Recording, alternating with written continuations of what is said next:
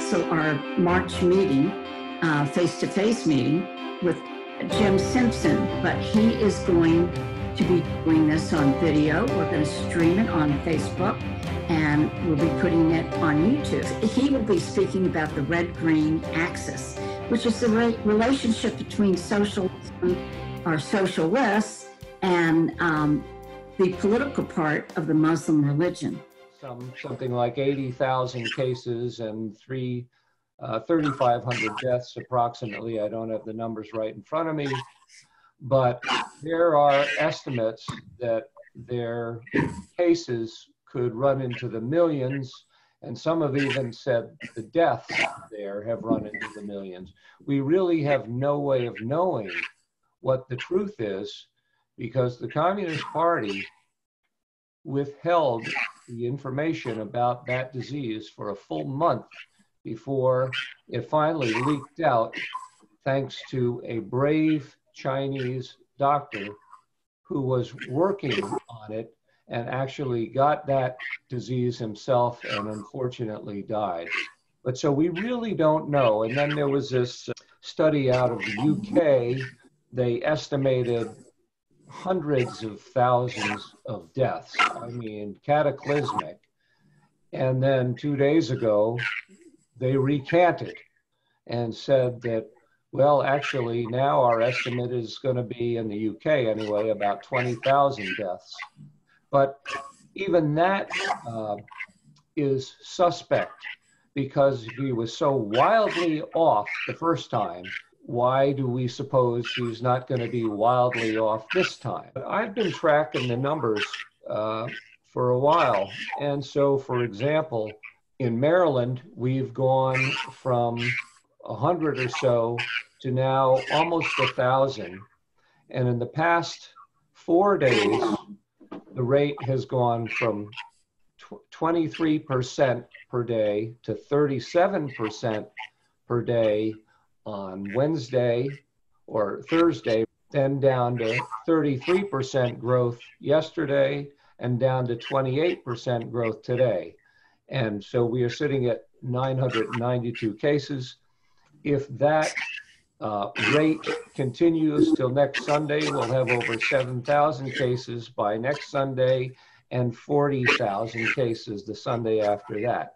But I firmly believe that because we are taking the steps we are to social distance, that the numbers are actually going to be much less than that, and that growth rate is going to continue to slide down.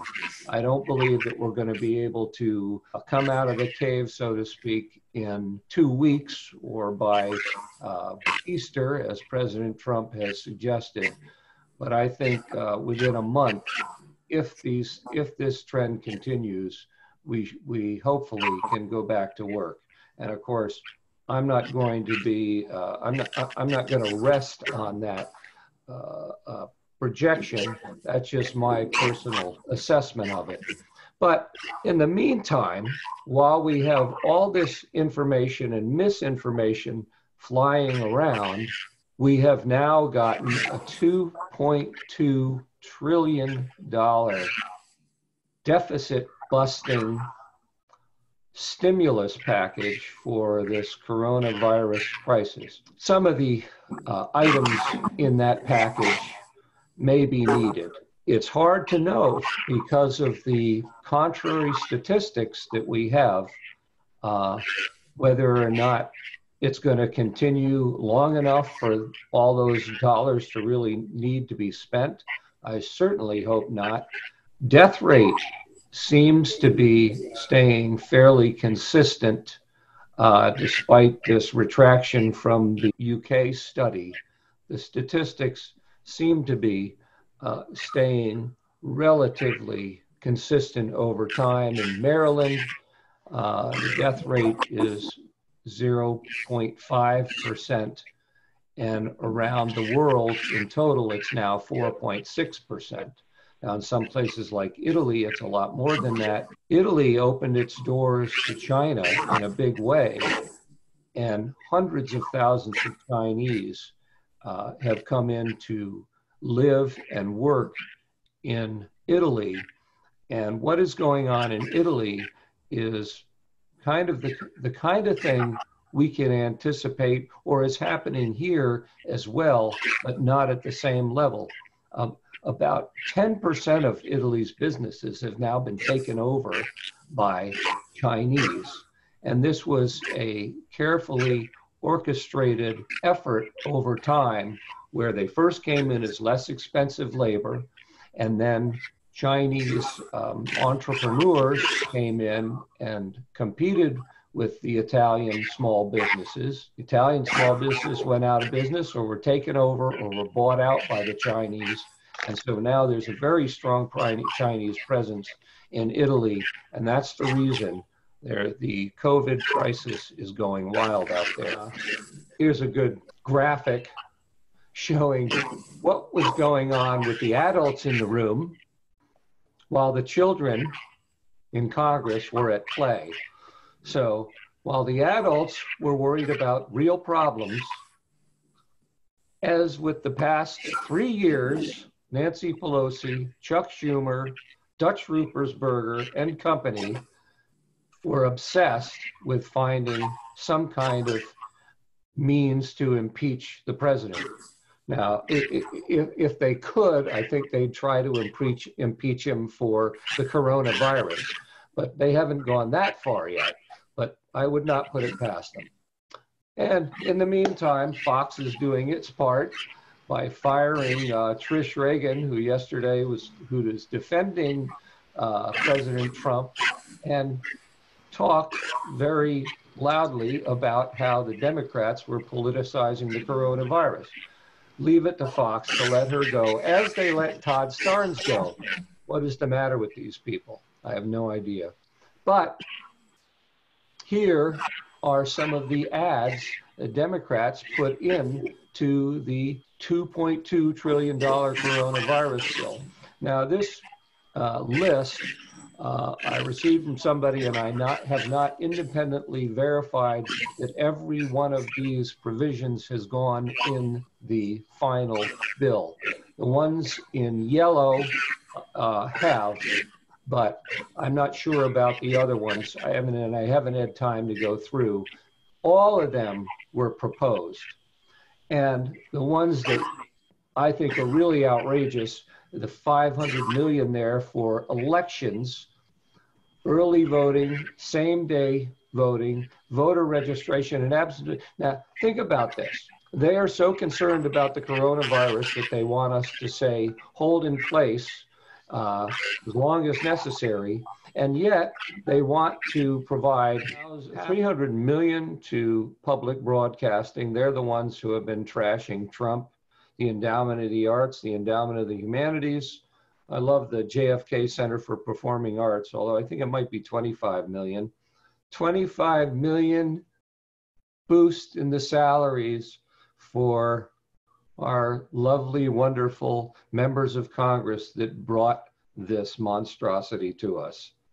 And the one that kills me the most, 350 million for migrant and refugee assistance.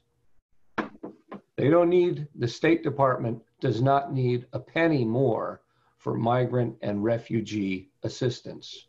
There are only going to be 18,000 refugees, if that, brought to this country this year. The United Nations, not the State Department, but the United Nations has already suspended the program due to the coronavirus scare. Of course, the State Department continued bringing in refugees right up to that moment. You know, I put a post on my website calling "Never Let a Crisis Go to Waste."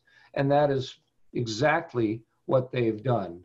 While President Trump, his advisors, and some Republicans in Congress focused on getting help where it was needed, this was the kind of thing the Democrats were focused on.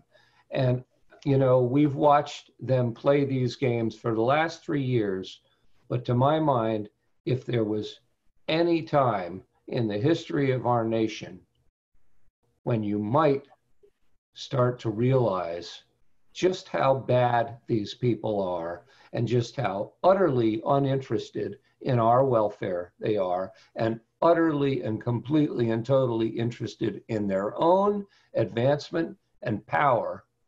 It's right now. It's put out in stark relief. And that's something that I want you all to take away from this coronavirus briefing, because it's simply outrageous. But I have to say that the Republicans, as usual, did a miserable job of negotiating this. I don't believe any of this stuff had to be in here. Now, because the Democrats stalled and stalled and stalled, and they got enormous pressure. The worst stuff in this list was taken out. It was all Nancy Pelosi's idea. She had her own bill proposed, but Chuck Schumer put much of it back in, and we didn't, and the Republicans did not fight it hard enough. They just didn't fight it. And then President Trump basically over a barrel, because he wanted to get something done, passed it. That's all I'm going to say about the coronavirus crisis right now.